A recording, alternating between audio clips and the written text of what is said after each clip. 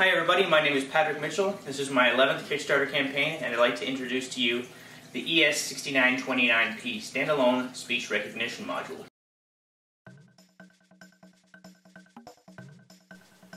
This is the power supply terminal, your output terminals, your programming buttons, and your speaker connector. Right now I've got one of the 0.5 watt 8 ohm speakers connected to it. So what I've programmed in, I'll show you how to program in just a second, but I've got 4 different commands programmed in to the ES6929P right now. For output 1 I've got Zebra, for output 2 I've got Tommy, for output 3 I've got Solder, and for output 4 I've got Pompous.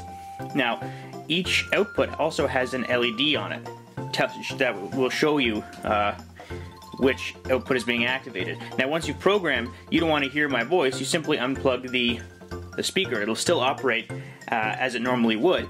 You take one of your output connectors. This is the positive signal line, red, and ground. Each one has a ground. You plug it in, and I connect that to my external circuit, and I can control it, output 1, using Zebra. So I'm going to power it up, listen to the commands coming from the speaker. I've got 9 volts ready to be connected to the power supply line. The top terminal is your V+ line, 7.5 to 9 volts, and your bottom is your ground terminal, your DC ground. So I'm going to plug it in, and it's going to say enter scanning mode. And again, watch the LEDs. They will tell you which output is being activated. I can unplug or leave the speaker on, and the speaker will also tell me, the unit will also tell me which output has been activated. So let me plug it in. Enter scanning mode. Zebra. Output 1. Tommy. Output 2. Solder. Output 3. Tommy. Output 2. Zebra. Output 1. Pompous. Output 4. Pompous. Output 4. Pompous. Output 4. Solder. Output 3.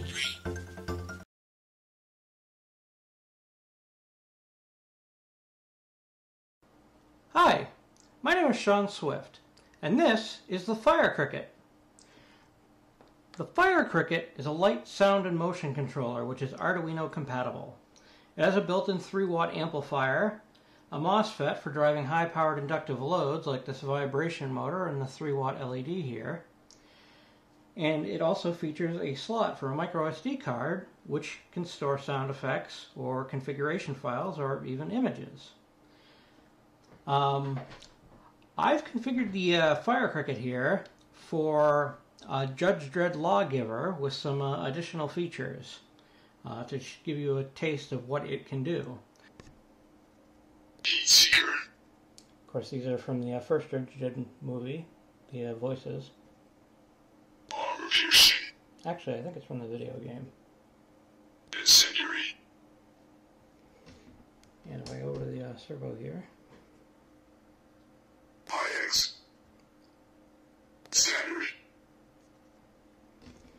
So, the ammo refilled when I did that, so I can fire again.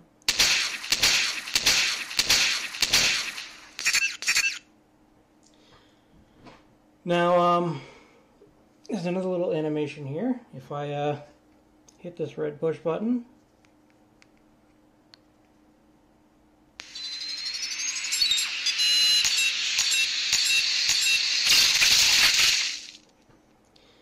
now the speaker that I've got here is a 4 ohm speaker, and that's what you should use if you want the maximum volume.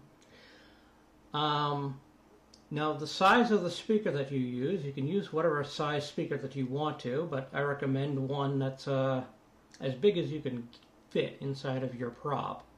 Over here I've got I think this is a 3-inch speaker. 4 inches is probably the maximum what you really want to go to. I mean, it is only a 2-watt amplifier, so it can't drive a huge speaker really well. But I'll plug in a couple different speakers here so you can hear how the sound effects sound differently.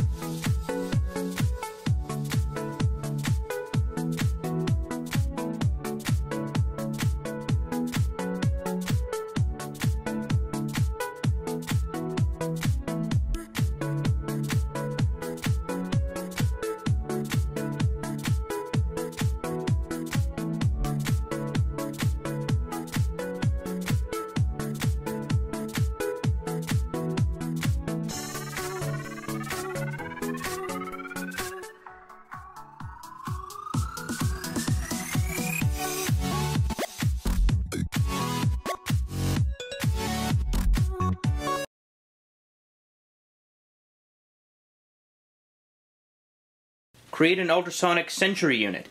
It patrols back and forth until it detects something breaching its field of view. The LCD even says, object detected. In sound versus distance mode, I press and hold the cell button and the unit emits a different frequency beep depending on how close the object is.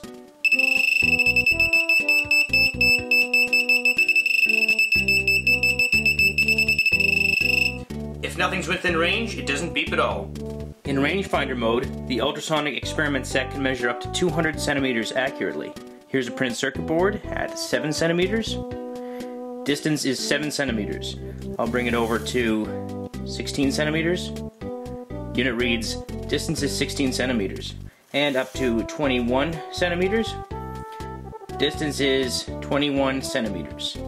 I'm currently aiming this at the wall, but just to give you a better idea, the camera doesn't pick up the LCD so well, but to the human eye, it looks fantastic. In security mode, we take a sample while the unit is fixed on an object by pressing the cell button. Acquiring sample. Sample acquired, LED shut down. The LED turns off, and it waits for something to breach the path. And then the unit resets. You can alter the program easily. The ultrasonic ping sensor can easily be removed from its female header socket, and you can also remove the LCD by removing the top 4 screws. And underneath, you'll see an Atmel 328PU chip, the same chip used in your Arduino Uno. So you can reprogram this by removing this chip, placing your Arduino Uno, taking the sample code that's included with this campaign, and creating your own ultrasonic circuit. Socket, we're able to replace faulty chips with ones that are known to work.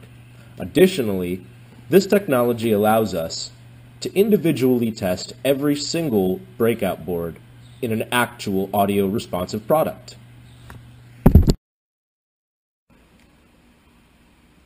To set up the MSG EQ7, you're going to need a couple of different things. Of course, you're going to need your breakout board. You're also going to need a small breadboard, in addition to a microcontroller. For this case, we're going to be using an Arduino Uno. You'll need a few jumpers, and you'll also need some method of connecting to your audio source. I'm using this 2.5mm headphone jack to breadboard adapter that I built. However, there's a variety of ways that you can do this. First, we're going to apply voltage to the breadboard by connecting it to the Arduino's 5-volt and ground connections. Except that we've connected a homemade WS2812B, also known as NeoPixel matrix, to it. And basically we've added a couple of libraries and functions that do some different things than our original program. First, we've included the NeoPixel, GFX, and NeoMatrix libraries, which are available from Adafruit. Additionally, since this has 11 channels, I've also averaged some of the channels out. So for example, our third channel is actually an average between channel 1 and channel 2. So let's go ahead and power it up.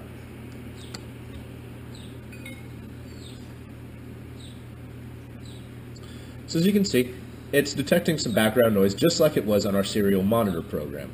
If I touch it, my body adds background noise, outputting the new signal. If I touch different parts of it, it impacts the output differently. Let me go ahead and connect this to a computer. One important thing to note is that you want to be familiar with whatever lights or motors that you might be using in your project before bringing this code into it. You want to know how to give values to your project before you start getting those values from the MSG EQ7. So this about sums up how to use this board. Thanks for taking the time to watch, and we're looking forward to seeing all the amazing projects that you guys can make with the MSG EQ7 breakout board.